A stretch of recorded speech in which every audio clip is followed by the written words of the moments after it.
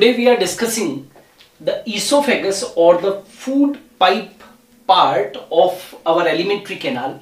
So very first you must know that this esophagus is a simple uniform tube, means it is having the same diameter throughout the length, which runs downwards from the pharynx region. It runs downward, it turns towards the left, pierces the diaphragm.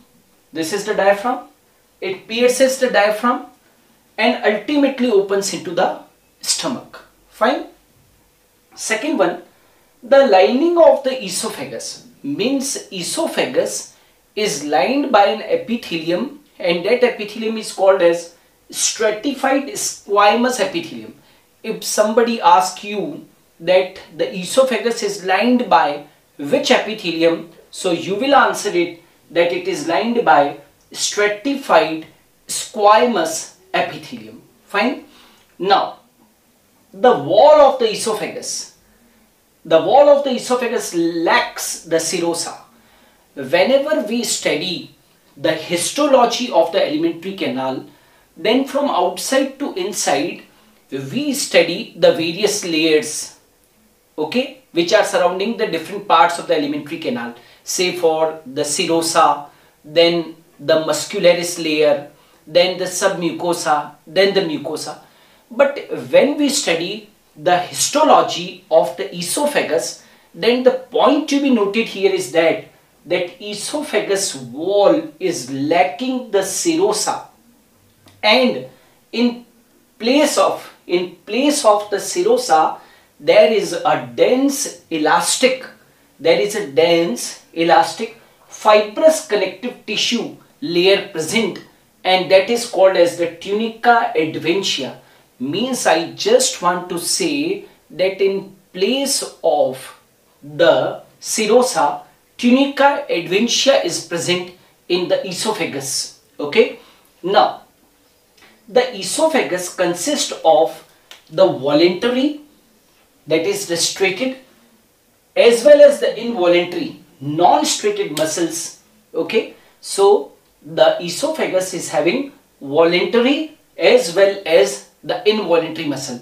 Some part of the esophagus is having the voluntary muscles, while the some part of the esophagus consists of the involuntary muscles. Fine.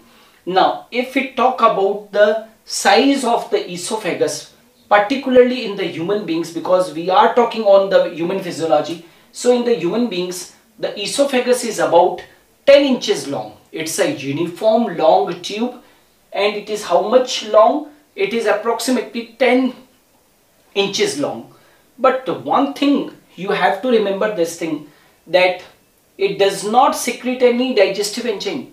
You might have heard about that digestion occur in buccal cavity, digestion occur in stomach, digestion occur in small intestine.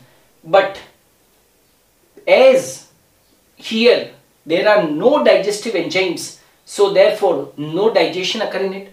What I am saying, it does not secrete any digestive enzymes. It does not secrete any digestive enzyme, and hence no digestion occur in the esophagus. Esophagus is a tube basically which is connecting the pharynx and the stomach, Fine. So it is a tube. Now it is involved only in deglutition. Now what is deglutition? Deglutition is the swallowing of the food. So it is involved in deglutition, and it is helpful in transport of this food right towards the stomach.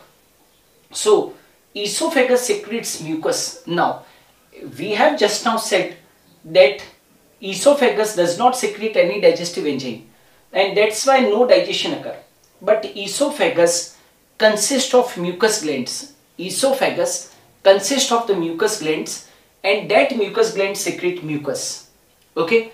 Now this mucus secreted by the mucus gland in the esophagus makes the food more slimy,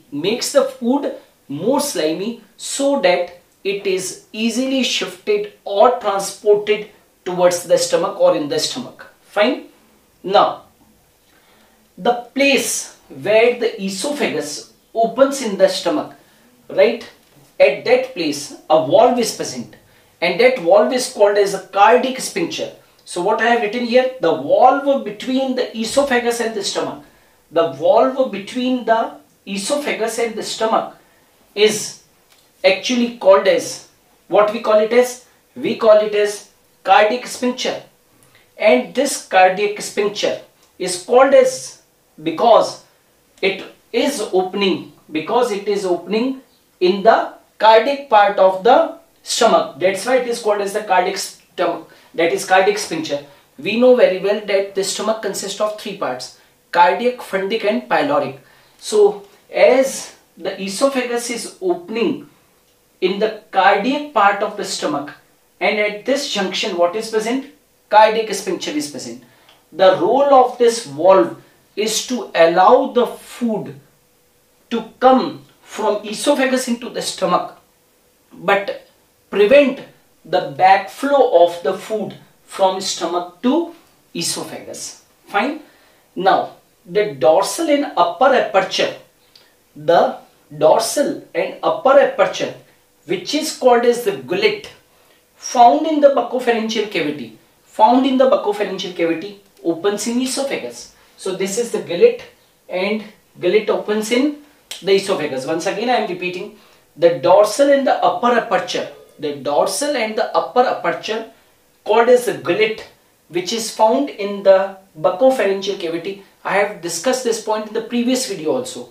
Okay, in buccopharyngeal cavity opens into the esophagus. Okay, and at the last you must know that the longest neck and esophagus in the entire animal kingdom, the longest neck and the esophagus is found in the giraffe. This is a well-known fact that giraffe is having very long neck and very long esophagus. So the prime function of this esophagus is deglutition, swallowing, and to transport the food in stomach coming from the upper part of the alimentary canal. Okay, so today we have discussed esophagus, and now in the next upcoming videos we'll be discussing the rest part of the alimentary canal. So keep watching.